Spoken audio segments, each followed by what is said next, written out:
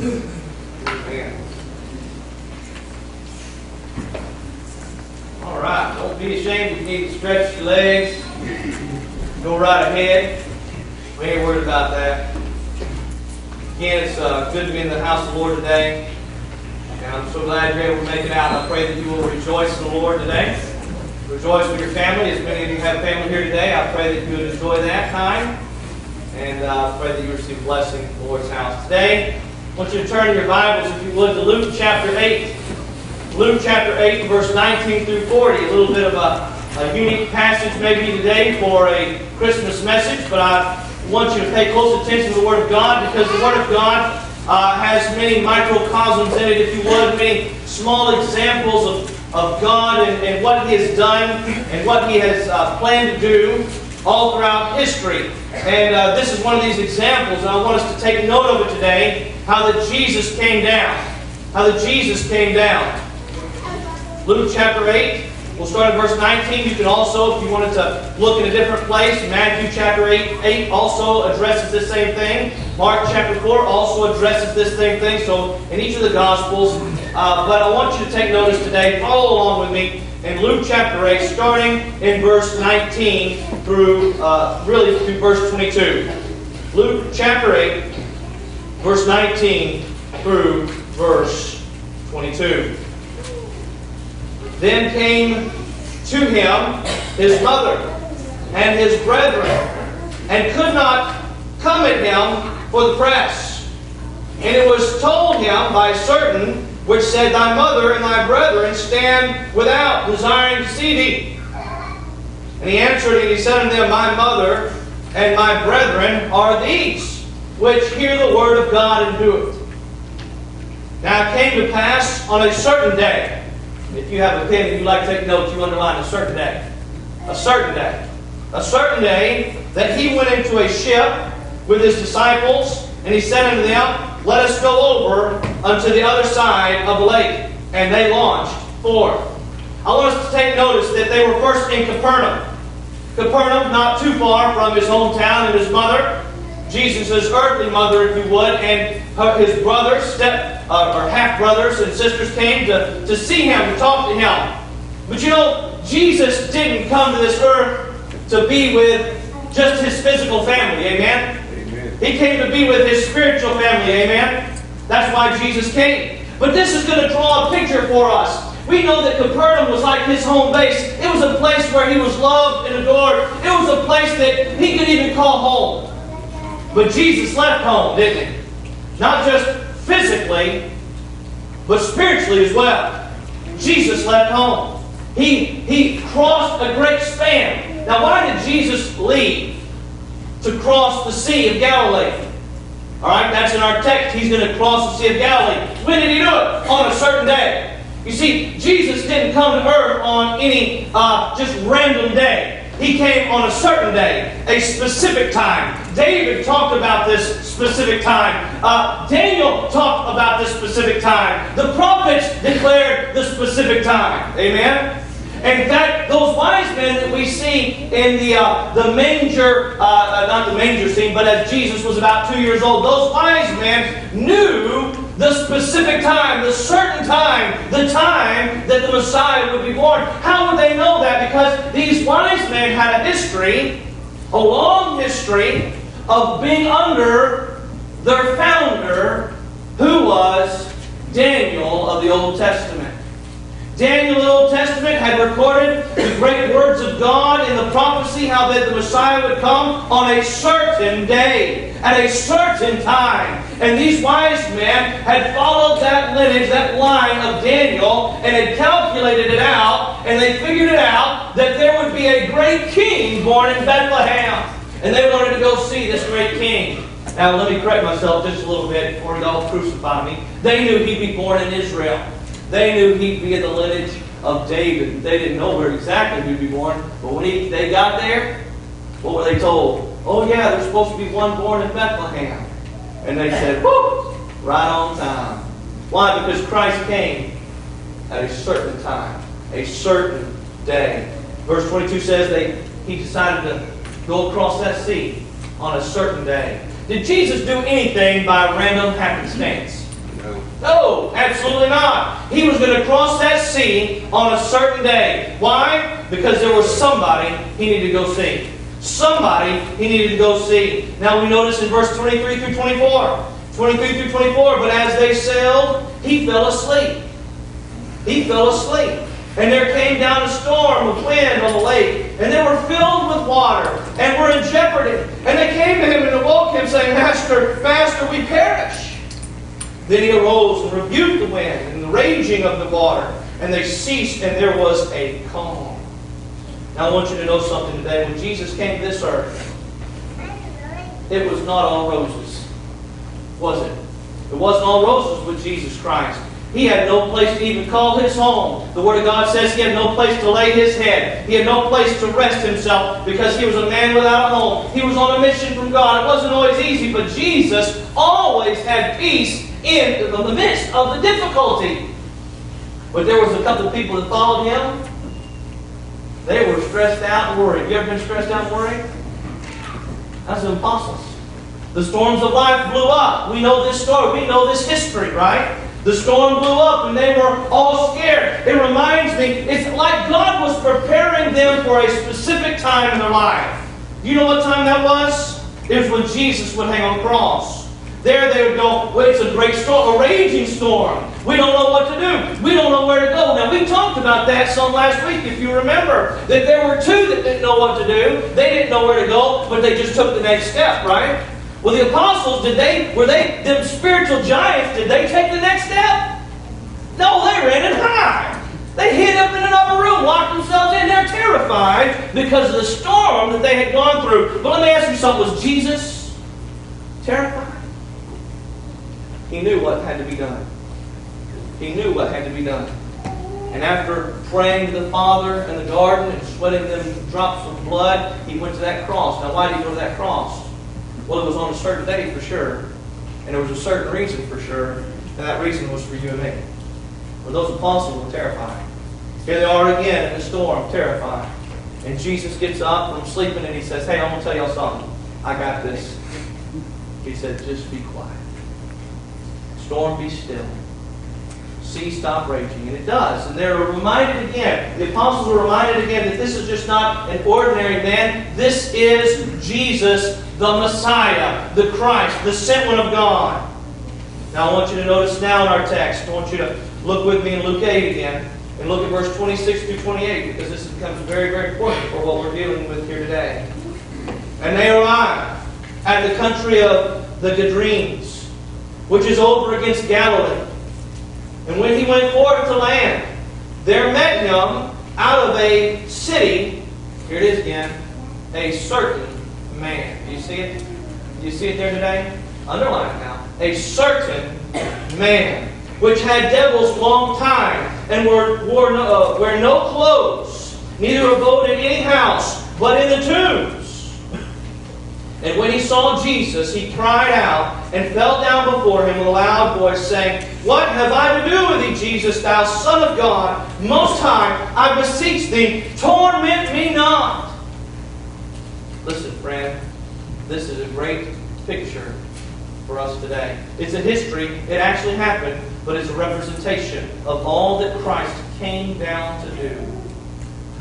He goes into this, they land their ship, they go into this cemetery where there's a man filled with 1,000 demons. 1,000 demons. Demon-possessed man. What is he? He's naked and he's destitute. In the tombs. What are tombs? What are these things? It's a graveyard, right? It's a place of dead men. It's a place of dead men. Who is this man? He's a man doomed to die, surrounded by other dead men. I don't know if you know where we live. We live on earth. Let me tell you what earth is. It is a tomb. It is a place where there's nothing but dead men and men about to die. That's all it is. That's what we live on. The Word of God talks about it. Job says, man is few of days. Few of days, and it's full of trouble. This man who was in this tomb had not very many days, and his life was full of trouble. And he was naked and without home. Listen, this is a picture for us today of Adam, if you would, in the garden. Adam, who had it all, but was kicked out of his home. Adam, if you were, who was dying as soon as he sinned against God. Chained up by his sin. Kicked out, destitute. And what did it say? He was naked. Remember when Adam took that fruit? Adam and Eve took that fruit, and they said their eyes were open, and they saw that they were naked. That's what this man was. Naked and destitute amongst the dead. Now, man tried to help him.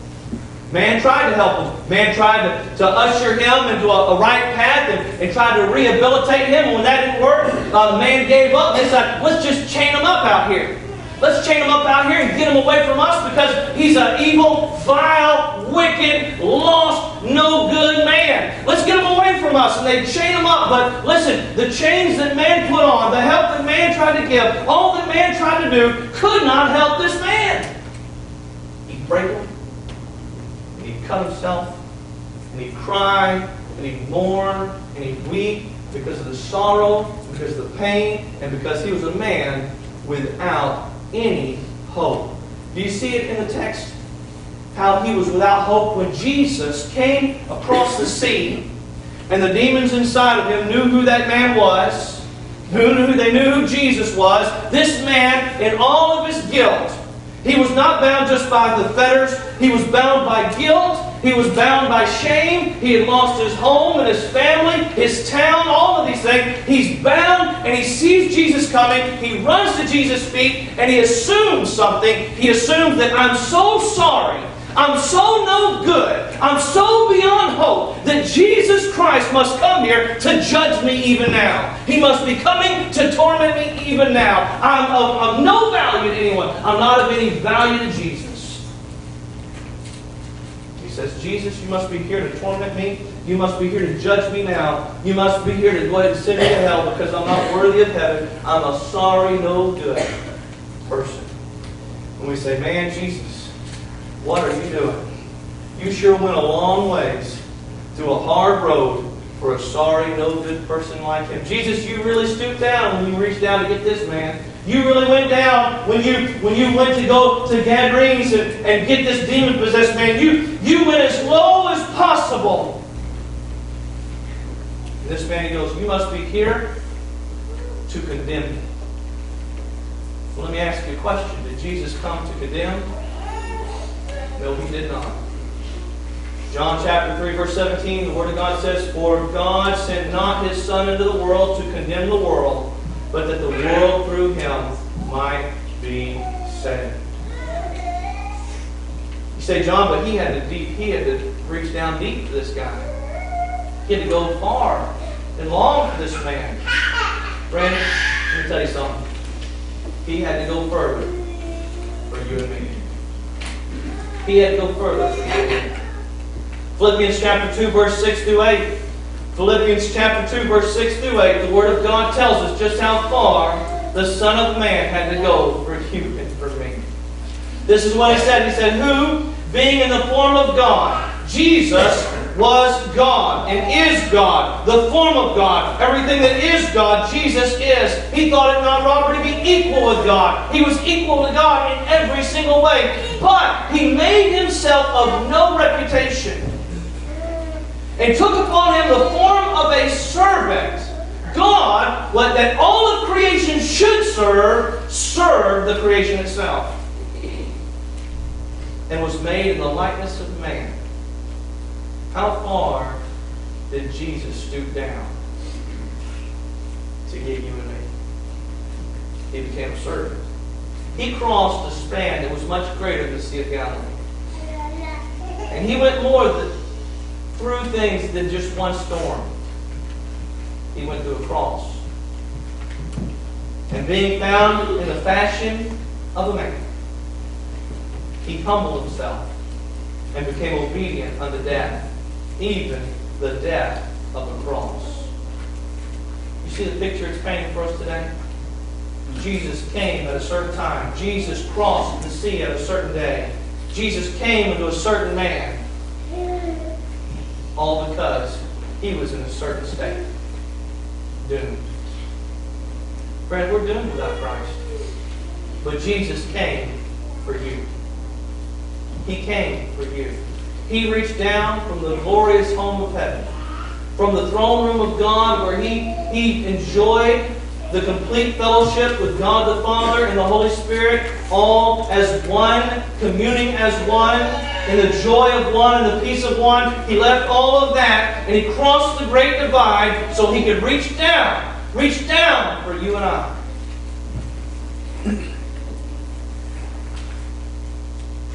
Friend, you and I are that certain man. We're that certain man. We're that man possessed. We're that man naked. We're that man harming ourselves amongst the dead. A dead man walking around a bunch of other dead men walking. That's who we are. Isaiah 61 verse 1 and 2, Jesus proclaimed about Himself. This is His prophecy in Isaiah, and Jesus repeated it in the New Testament. He said, "The Spirit of the Lord God is upon me, because the Lord hath anointed me to preach good tidings unto the meek." So He came not to condemn us like the man thought. He came to preach unto us good tidings. He had sent me to bind up the brokenhearted. This man was brokenhearted over his sin. He was cutting himself and bruising himself, as mournful and miserable. To proclaim liberty to the captives. He was captive. He could not go back in town, could he? They'd chase him out and chain him up again. And he'd break the chains and he'd come back to town. They'd chase him out and chain him up again. They said, "We don't want you here." He was brokenhearted and he was a captive. But Christ came to set him at liberty. And the opening of the prison to them that are bound.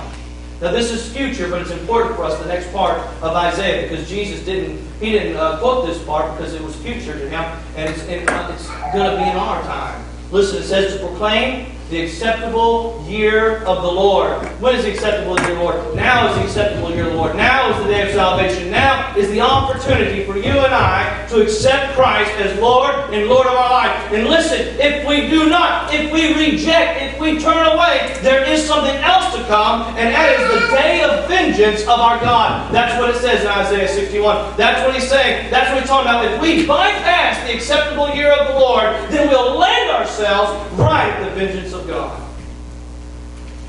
And then He says this, He says, to all those that have gone through this valley of the shadow of death, who fear no evil because Jesus is with us and His rod and His staff comforts us. Those that have come through the end of that valley, He says this to us today. He says, I'm going to comfort all those that mourn. I'm going to comfort you. Child of God, this world, even though it is sorrowful, it is not the end. Amen? Amen. He is here to comfort us. And at the end of it all, He'll wipe away every tear. And the sun that beats down upon our brows will no longer be upon us, but it will fill us and radiate through us because He will radiate through us. Verse 37 of our text. Notice what He says as He goes on. Very important for us today. Let me fill you in on some of it. That man, he comes before Jesus, and Jesus casts out those demons, right? And they go into a flock of swine, and the swine, they go off a cliff, right? Remember that part? We don't want to forget that. And here this man is, who's demon-possessed. He's been set free. He's been set free. And this is him at the feet of Jesus, 37. Now, he's at the feet of Jesus worshiping. The whole city comes out to see him, and they're amazed. And verse 37 says, the whole multitude of the country of Gadarenes. This is a well-known person, a well-known problem. They came out to see. It says, round about besought Him to depart from them, for they were taken with great fear. And He went up into a ship and returned back again. Listen today. Listen today. Jesus came, but was rejected of men. Jesus crossed at a certain day, to a certain place, to a certain man, but the masses still reject. Is that you today? Have you rejected the one that came? Have you rejected the one that was born a lowly birth in a stable, in a manger, just good enough for the animals to eat out of?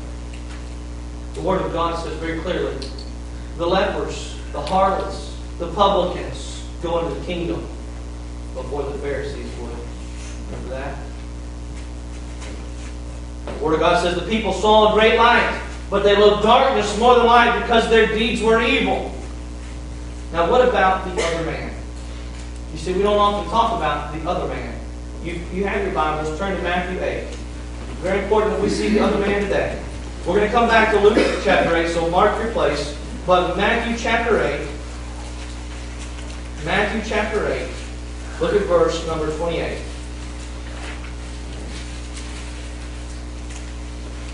Now Matthew chapter 8, verse 28, it tells us again about His entry into Gadarenes. He enters into Gadarenes and He goes straight to that graveyard, that place of the tombs. And notice now what Matthew records for us. He's not the main character, but it's very important that we take note of him for you and I today. Matthew chapter 8, verse 28, and he says, "And when he was come to the other side into the country of the Gadarenes," as Matthew puts it a different way, Gadarenes, there met him, notice that, two,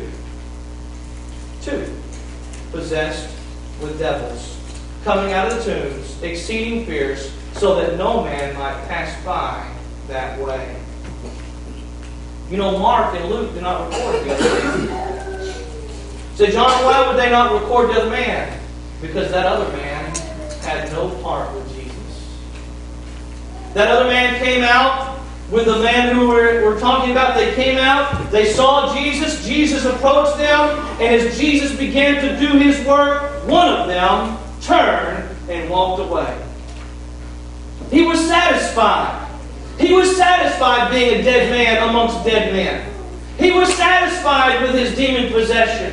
He was satisfied being bound. He was satisfied being miserable. Listen, friend, when the Son of God comes before you, when the Son of God knocks on your heart's door, when the Son of God crosses the great span on a certain day at a certain time to deal with a certain person that is you and I, listen, do not do as this man and walk away. Walked away from his only home because he was satisfied in the cesspool of the tombs. Don't be satisfied with what this world can give you.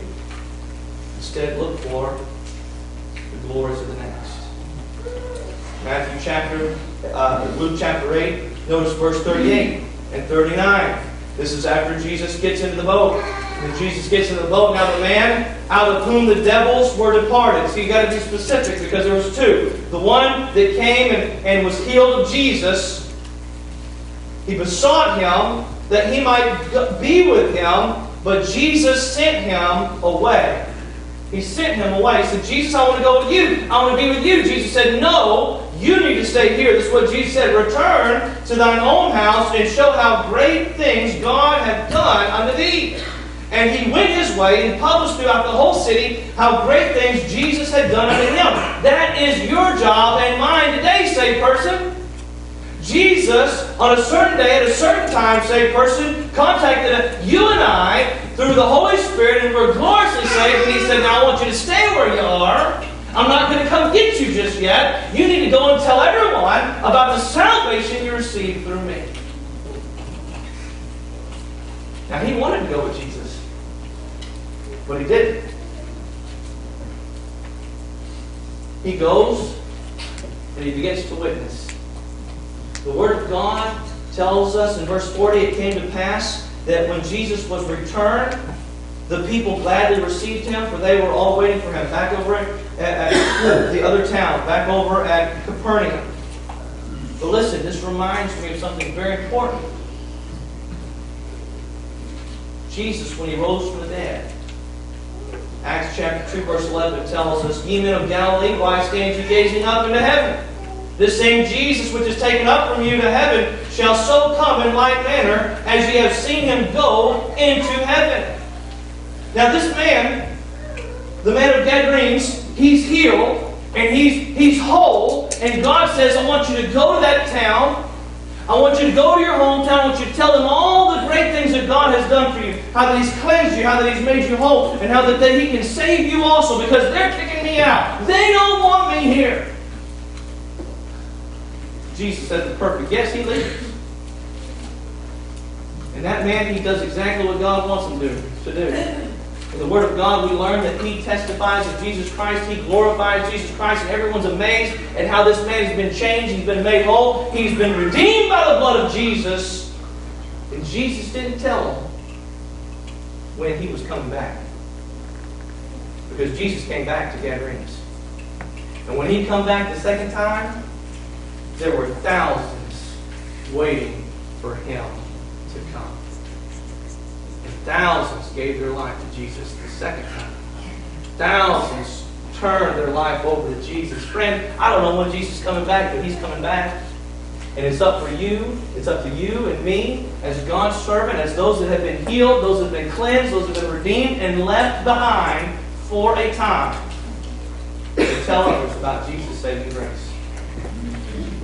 Why not today?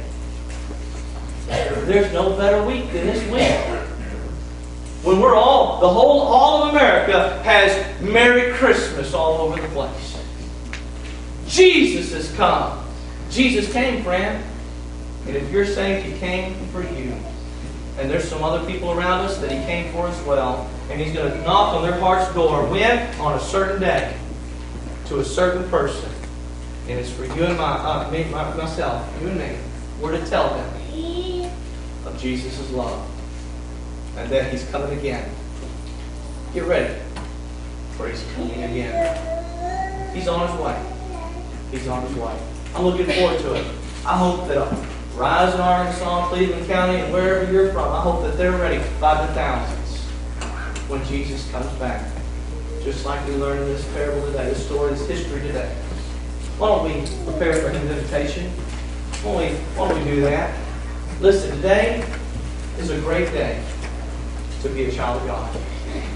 It's a great day to be a child of God. Say, John, well, I thought yesterday was a great day. Well, yeah, yesterday's gone, though. Today's now. Tomorrow we'll deal with it.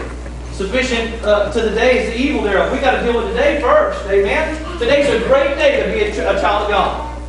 It's a great day to tell others that Jesus loves them. It's a great day to say, Merry Christmas. Do you know about Jesus?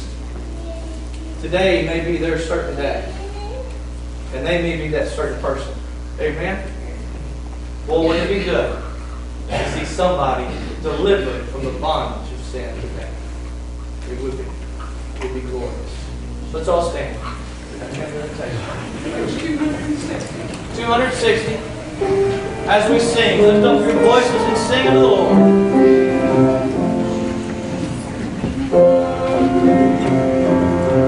You are worthy.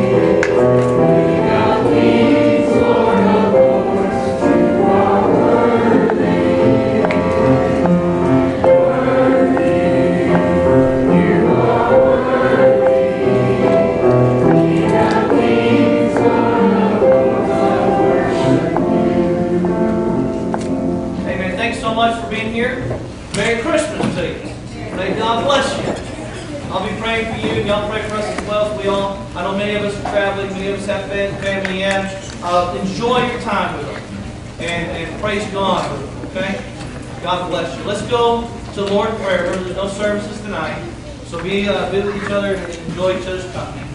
And may God bless you. Pop, would you mind doing this for her, please? Thank you. Heavenly Father, thank you for this time of year, Lord. Thank you, Lord. Most of all, Lord, because of our Savior.